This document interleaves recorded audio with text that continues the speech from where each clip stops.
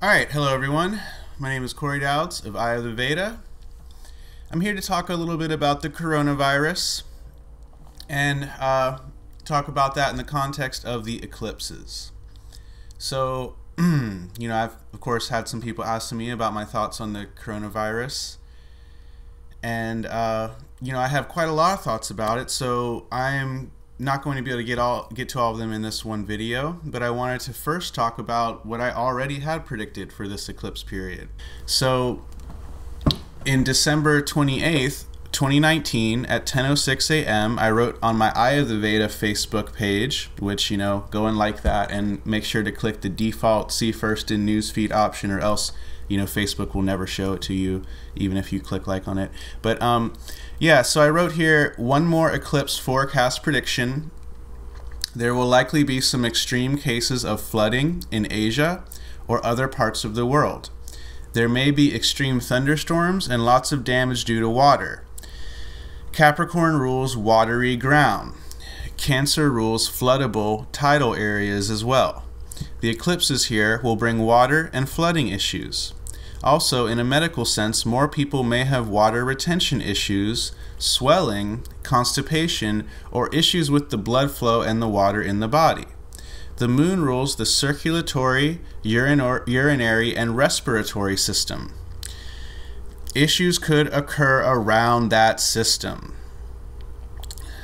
Saturn rules the muscular and lymphatic system, which swells up if it is not used enough. So if you feel cooped up this winter, just do some stretches, take a walk, keep the muscles and the lymph moving in the body, and that should help. So of course a lot of that is not relevant to the COVID-19 coronavirus, but and I'm not saying that I directly predicted that, but let's give some credit where credit is due. I literally said that this eclipse is going to be impacting Asia the most, and that there's going to be issues around the moon-ruled respiratory system for people in Asia. That's pretty impressive, right? I mean, come on. I'm not even getting paid to do mundane astrology or anything. Nations and politicians don't come to me, this doesn't pay the bills.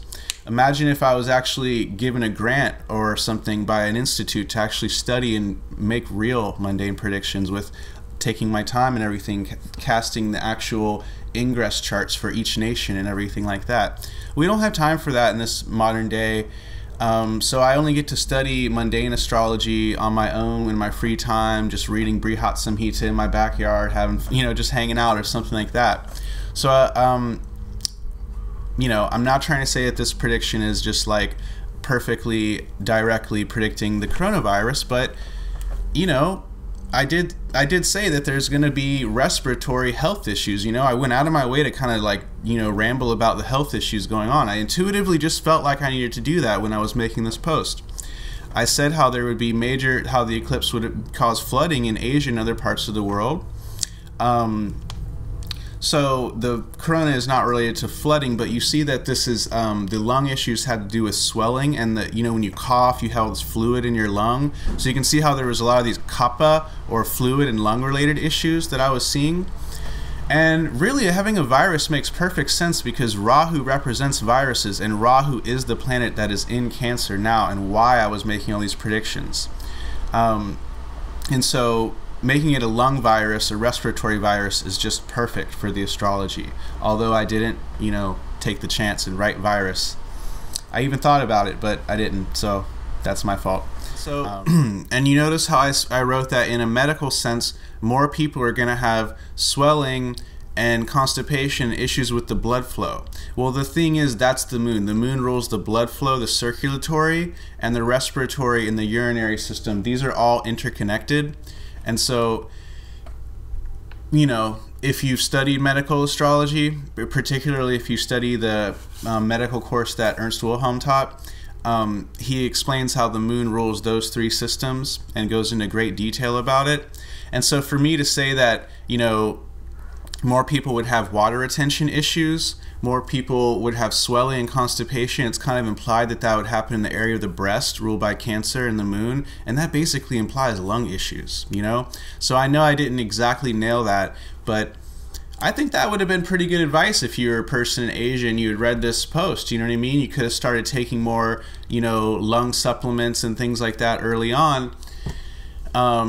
You know, trying to stay away from smoke or things like that early on, maybe. So I just felt like I needed to bring that to the attention of everyone. Not trying to, you know, aggrandize myself again, but this is for the sake of understanding astrology. Now, one more really cool thing to consider is, so yeah, I said that there would be flooding in Asia. That was the main purpose of the post, saying that there's going to be weird, irregular rains, irregular thunderstorms, flooding. There's going to be things that just mess up all the agricultural processes for a lot of Asian parts of the world, and therefore for us, and this will make an economic impact to the whole world as well. But the other thing is that, yeah, on the 28th of December, I wrote that this eclipse period, which was happening, the eclipse happened, we were already in that phase, basically December, and then January and February, and even March is still part of the eclipse phase. And then, I mean, the thing is really eclipses are kind of always impacting, because you're basically dealing with them happening every 6 months, and then by the time they're about to wane, the next eclipse's energy is about to increase. So it's, you know, there's always sort of some energy impacting the world, and that most intense energy that's always impacting the world is always the eclipse energy going on. So I wrote how, yeah, there will be the flooding in Asia, and then, you know, I just like week, I don't even read the news, but just like you know, a week or two after that, I thought, I bet that's happened. And I just Googled and I just looked. I just typed in flooding in Asia, and this is what came up. And there was 66 people have now been killed by flooding in Jakarta, and more rain appears to be on the way. This is an article from January 6th, 2020. So this was like right in the middle of the eclipse phase, because we had one on December 26th, and then we would have one 2 weeks after that. So this was right in between that most intense eclipse window. And sure enough, we had flooding in Asia, as predicted. So hopefully you can see the screens of the news articles that I'm sharing while I'm talking about this.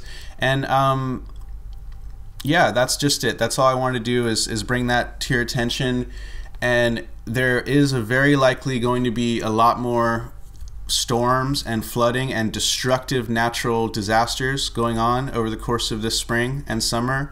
Rahu in the eclipse is in Ardra right now, which is the most destructive, is a very, very destructive nakshatra, and Ketu's in Mula, the other most destructive nakshatra.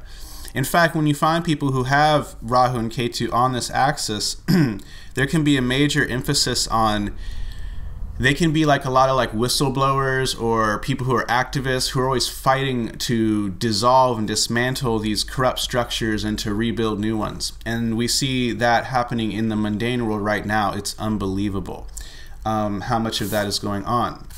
Now, before I go, just in case I don't get time to, you know, officially make these predictions in a more formal sense, if you guys haven't watched the previous videos, go watch my video on all about the Capricorn Rashi, where I explain how also earlier this year I predicted the major UFO disclosure that happened in September. I predicted that from a video back in April of 2018.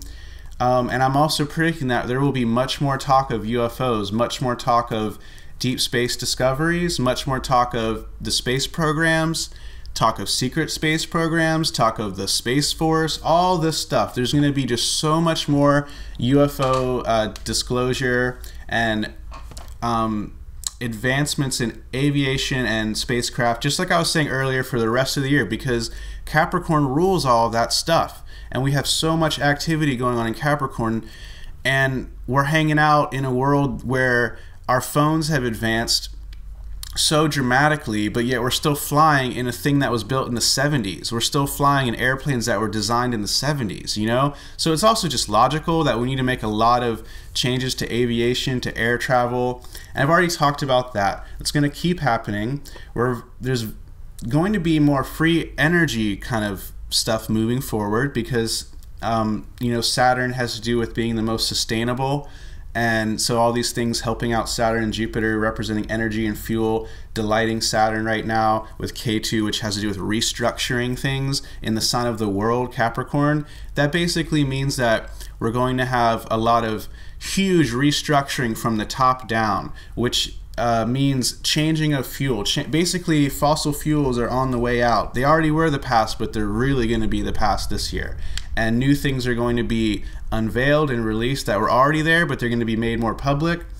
The other crazy thing about all this stuff in Capricorn is that basically what we're experiencing is a changing of the guard right now, is how I would put it. So if I don't get time to make a whole video about that, we are in the changing of the guard right now. Saturn is the old guard.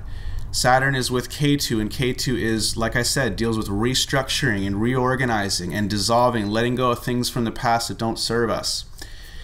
Capricorn is a sign of royalty, of kings, of the elite, of the movers and shakers of the world. And so this is why I keep saying that. This is why all these high-level elite figures who are corrupt are being busted right now, and we don't even know it yet, but they are, I'm sure, of it from the astrology. So, and this started back in the summer on the last eclipse, and then Epstein got busted within a couple of days of that.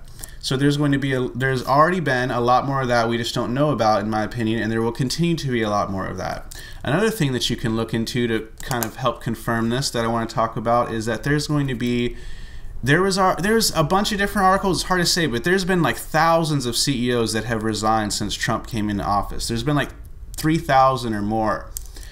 Bill Gates just stepped down from a certain Microsoft position. The CEO of like Uber, of Hulu, of like just all these random things, they've been stepping down or changing or whatever.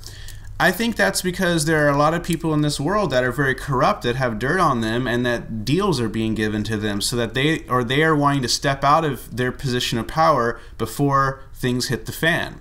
Or, you know, maybe it's just something less intense than that, but either way, it's just it's a corporate restructuring, a changing of the guard. Saturn is basically saying all the stuff that happened in my last cycle is not going to be able to happen again in this next cycle. He's making sure of that. Now again, I said back in April of 2018 that we're going to find aquatic life in outer space. I'm just continuing to double down on that. I think that we maybe in the next year are going to find aquatic life in outer space, or we are going to find some form of life in outer space, because the reason I say that is because Jupiter is the planet of life, the Jiva planet, and he's in Capricorn, the sign of things flying in the air and connected to all this UFO outer space stuff. So maybe not, but that's also a big possibility. We could find it on one of the moons of Jupiter or Saturn or something like that. Now, at the time that I said that, in April 2018, there has been one really cool thing, is that a massive frozen lake of water has been found on Mars. And this is not just a small amount of water. This is a lake the size of Lake Michigan. So there probably is remnants of life there if they don't find real life. I would even speculate that when we do find life, if in this cycle, it will be this like worm-like, little microscopic gator-like life, because that would perfectly symbolize Capricorn, which is the water goer, or the Capricorn, the gator, the crocodile. So to emphasize if I don't get time to make another video, I see a lot more CEOs stepping down. I see a lot more changing of the corporate structure, entire restructuring going on. I also see flooding, more storms in Asia, like the locusts that happened, more things like that. It's biblical, you know what I mean, right now. And that's what that Ardra and Mula Nakshatra energy are going to do. New breakthroughs in all kinds of science and health fields. Like Ernst said back in 2017, there's going to be major economic issues because of this eclipse phase, and we've already faced that. So yeah, that's pretty much it. And then for the coronavirus, I think that's quite fitting, because literally corona means a crown, head, royalty. And this virus is, and Rahu is a virus. Rahu represents detoxing. So literally calling this the coronavirus is literally saying the detoxification of the leaders, of the royalty. And it's really weird how high-level people are being hit with this and a lot of normal people are not. And it doesn't make any sense. And so there's something like, I feel like there's some divine thing like God, Saturn, however you want to put it. The universe is detoxifying all these corrupt crowns, heads, corrupt heads of state, corrupt corona, you see? So those people are getting this virus, or are basically, this coronavirus is an omen, is a nimitta, is a way to understand what's really going on behind the scenes, is that a lot of the old ways of the elite, of the ruling class, are not working anymore, and they're crumbling and they're falling apart. And that's what this virus is. You know what I mean? This virus is a representation of that. So literally think about it. Corona, crown. It's like a synonym for sun. Virus is a synonym for Rahu. Sun plus Rahu is what is happening. Corona plus virus. I hope you're getting this. What is Sun Rahu? Sun Rahu is an eclipse. When the sun hits Rahu, it gets eclipsed. So this is the eclipse, the coronavirus. Isn't that so perfect? Okay, peace, you guys. Take care.